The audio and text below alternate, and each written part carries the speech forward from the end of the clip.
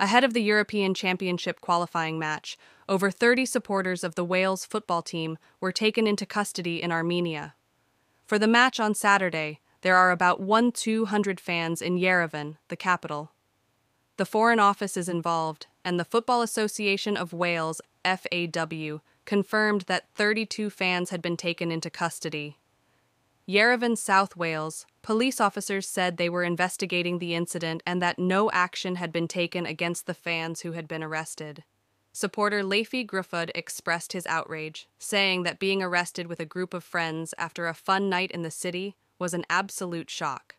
The three of us were walking back towards the hotel last night, quite late, and police cars came straight up to us, took us into their cars, arrested us, kept us in custody until 3:30 this afternoon. Saturday, said Mr. Gruffud.